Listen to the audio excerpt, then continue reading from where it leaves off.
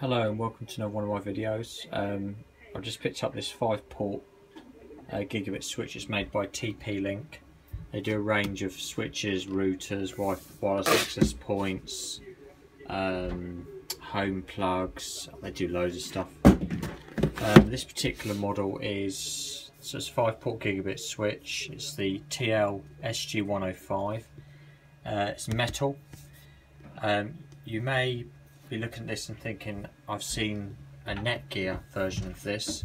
Yeah, there is a Netgear version. It looks a little bit like that. These are the features. So 5-port gigabit. What do you get in the box? Well, you get the switch, installation guide and power adapter.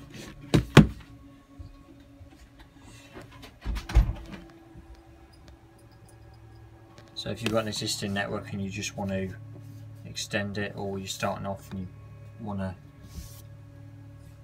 start a network, this is what you want.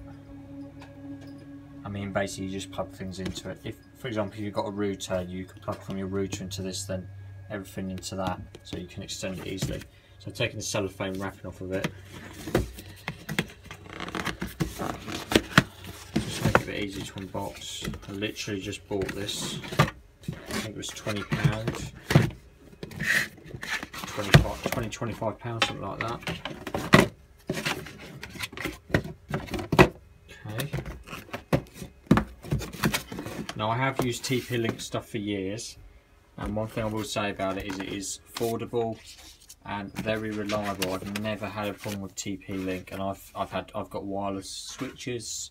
That's wireless access points. I've got at least 3 or 4 gigabit switches, 5 and 8 port, not these metal ones though, but they've been absolutely fine. There's quite a bit in here. So anyway, this has obviously got the switch out. Got your technical support and installation guide. I mean, really, plugging stuff into it. If it works, it works. It's power adapter, 3-pin UK plug, and the bottom here it looks like some rubber feet for the switch. I might use those, and that is it. Okay, so nice and neatly packaged. So you can't really go wrong with these sort of things, providing you don't plug from one port into another, cause a loop back sort of thing. Some switches have protection, I'm not sure if this one does, but you wouldn't do that. Sort of your standard plug, nice bits out the side here so it doesn't break off. That's quite handy for that. Quite a long lead as well.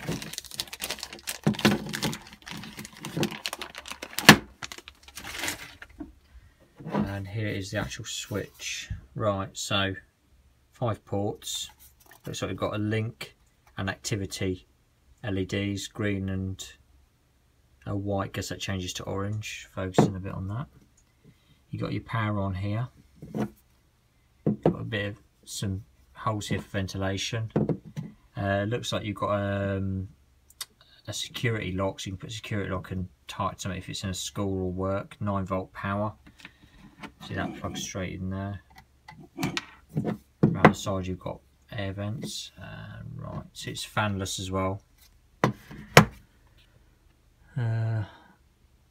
This tells you about it, the model number, 9-volt with the adapter, and other bits, and that's basically it pretty much. That's the TP-Link 5-port gigabit switch. I hope that helps somebody. Hey guys, welcome back. This is just a little follow-up video to the unboxing I've done. So this is the switch up and running. You've got your power LED there,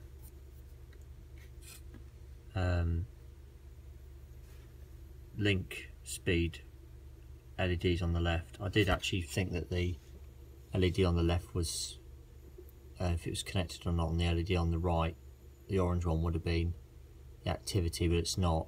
I was wrong about that. It's if you look at the top, it's got 1000 megabit, 10 and 100, so these two here are gigabit, 1000 megabit, this is 100. So just to clear that up, but that's the switch up and running.